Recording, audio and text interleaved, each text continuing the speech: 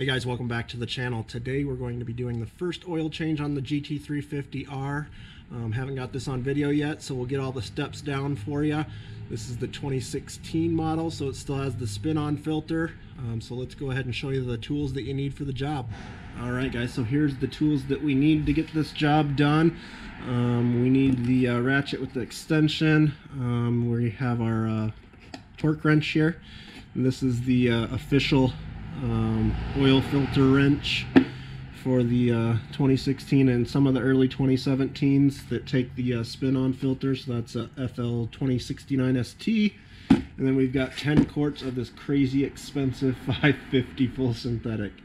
So it's about the same price to get the Motorcraft versus Mobile One. I'm a Mobile One guy typically, but we just went ahead with the Motorcraft for this time.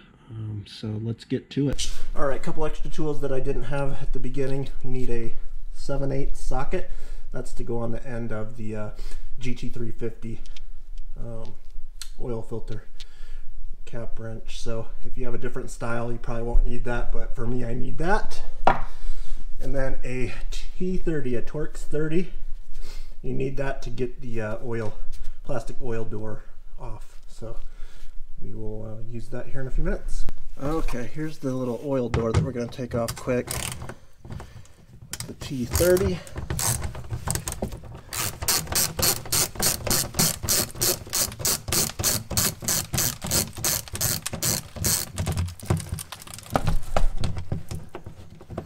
Looks like that under tray collects some rocks, man.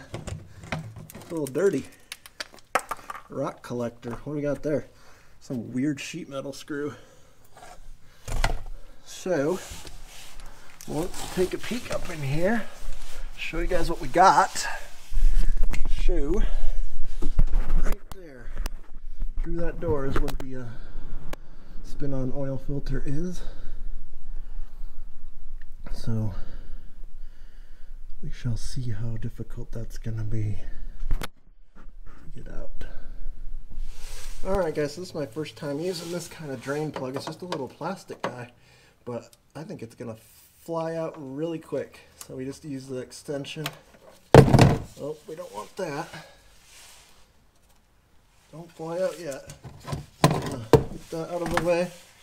And if you watched my previous oil change videos, you know I don't always put this in the right spot. So hopefully it doesn't go too crazy out this way. Well, let's find out. Man, that's quite the oil drain plug. So you guys ready for a mess?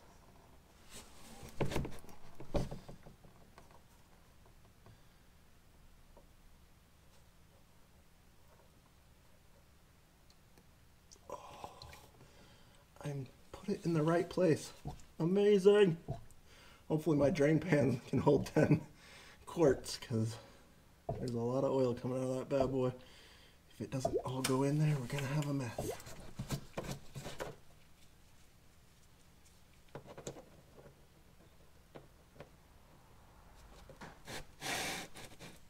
Oh man, yeah, that thing's gonna be full.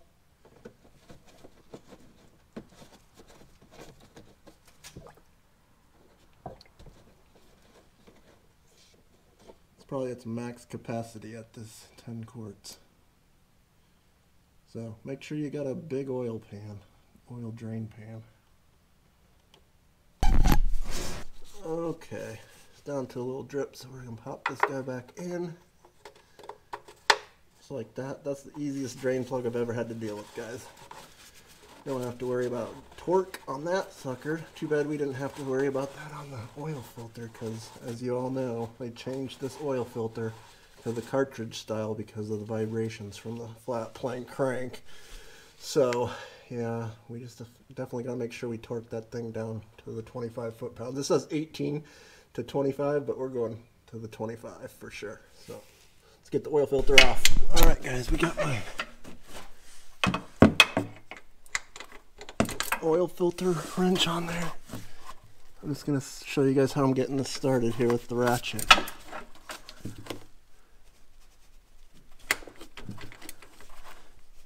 It's definitely on there, so whoever did the last oil change, I think, torqued it properly. So it's starting to come loose. So I am going to move you guys and bring in my oil pan.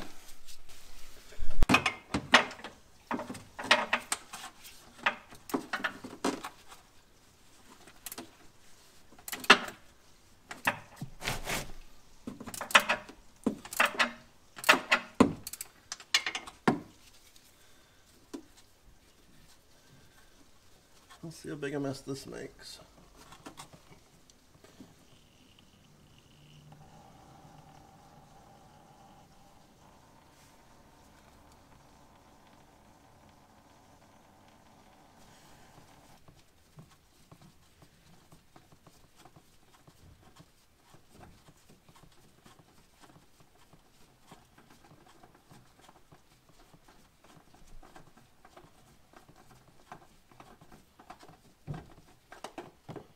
Alright, there it is.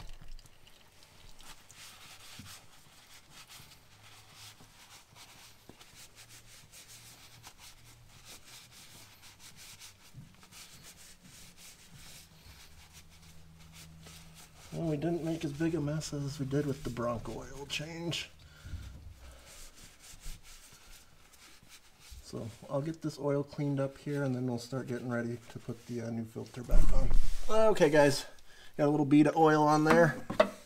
We're going to get this spun on hand tight.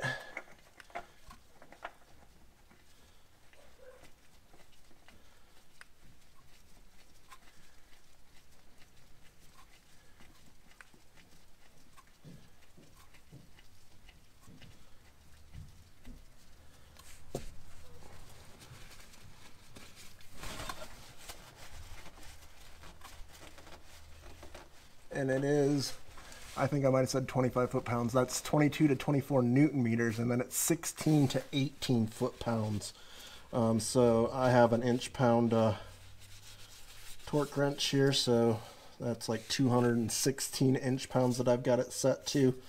So we're going to put my 7/8 on here, and I must have left.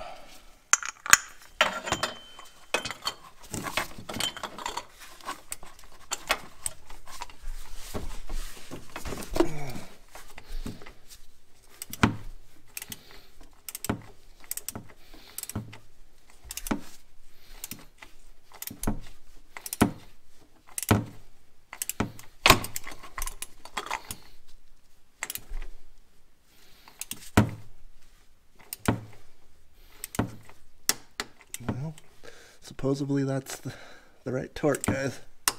I don't know. It's kind of nerve-wracking hearing all those stories.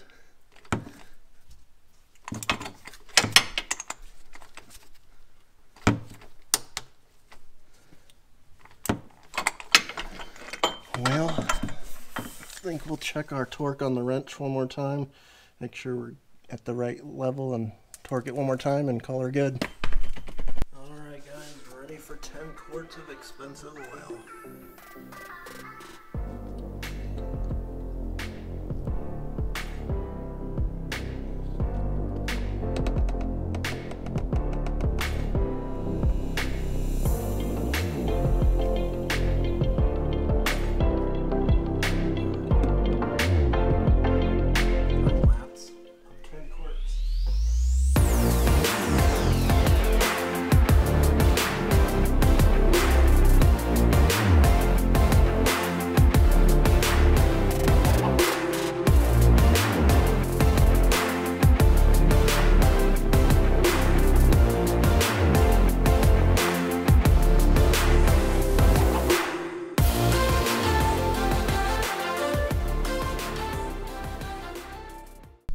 Alright guys, we got the oil changed, new oil's in.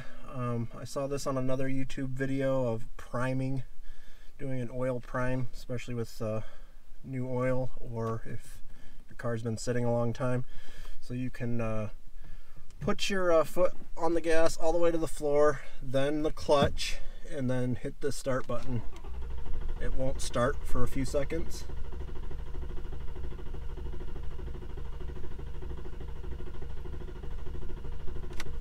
And basically that primed the oil pump, so now we can go ahead and fire it up, and we're going to reset that oil change light there.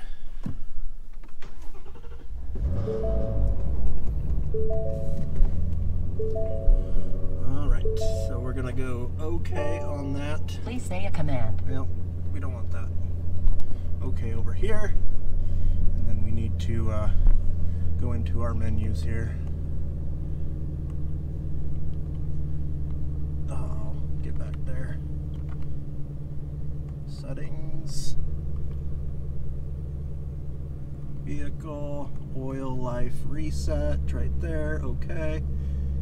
Percent oil life 0%. Hold to reset. So we're holding the OK button. There we go. We got 100% oil life, so we're good to go for another oil change interval. But basically, we've got all the oil change done now. I'm going to go take it for a drive, get it warmed up. Per the owner's manual, when you check the oil level, you're supposed to have it on level ground and shut the engine off and let it sit for 15 minutes before you check it. So that's per Ford. So we will take it for a drive and then check the oil level, and we'll be all set. So thanks again for tuning in, guys. If this helped you out with doing an oil change on your GT350, give it a thumbs up. Stay tuned for the next video.